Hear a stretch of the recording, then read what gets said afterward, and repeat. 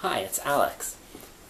Today I want to talk about the idea of God, which is a topic that is discussed often in ways that I'm not terribly crazy about.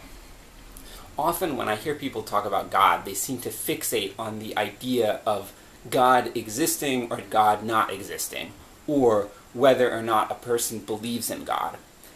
And I honestly don't find that question particularly interesting, and I also don't find it particularly fruitful. And here's why. There are a huge number of different religions out there, even if you're just looking in Western religions, and even if you're looking just at a particular religion, like Christianity, there's a huge amount of variation in the different denominations or sects of that religion. And if you look at these different denominations, and if you look at the different world religions, ones that have the idea of God or gods, you find that there are radically different ideas of God. Sometimes the very fundamental ways of looking at God can be really different.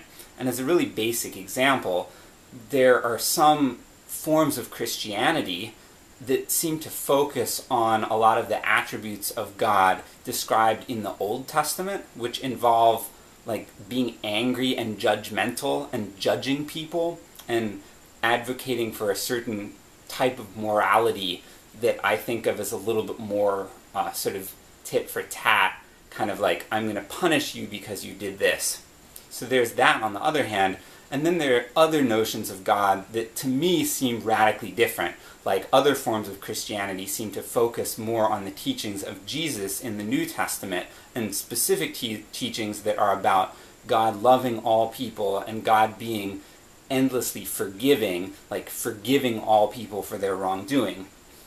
And like when I look at these different sects that have these different beliefs in God and different ways their beliefs play out, I ask myself the question, do these people really mean the same thing when they talk about God? Like, is God really the same to these different sects? And I'm not sure that the answer is yes. I'm not necessarily sure that these different groups believe in the same God. But there are other times when I meet people who are from different religions, like maybe one person is Muslim, one person's Christian, one person is Jewish, and they all profess a belief in God. And when I start talking to them more at length about their beliefs, I start seeing a lot of similarities. And I start getting the sense that they actually do believe in the same God, or at least a similar concept of God that has a lot of overlap. Now, to throw something else in the mix, let's look at atheism. I know a lot of atheists, and I also know a lot of people who identify as agnostics, like they're not sure whether or not God exists. And these people often have principles that they live by, like sense of purpose, meaning, morals, values, and a lot of them are driven by these principles and these purposes. And when I look at how they are living out their lives, it looks really similar to me to how some Christians talk about following God or wanting to live their life for God, like they're living for a higher purpose. And I think, is it really something different that they're doing when they're living for these higher principles just because they're not calling it God, whereas someone else is? And sometimes I don't think that the answer is a clear yes or no. There are obviously some similarities and there's some differences. But this gets back to the initial point that I was trying to make, which is that I think that if we fixate too much on the idea of whether or not God exists, or whether or not a specific person believes in God, we miss a lot.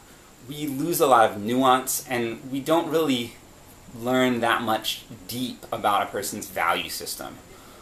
I like to encourage people to not ask that question, to not ask whether or not people believe in God, but instead ask people what they believe in and ask people how their beliefs fit together and really listen to them. Try to get a sense of what's going on a deeper level. I think that that's a lot more interesting, and I think it leads to more meaningful understanding of other people's belief systems. So I hope you have found this helpful, and thank you.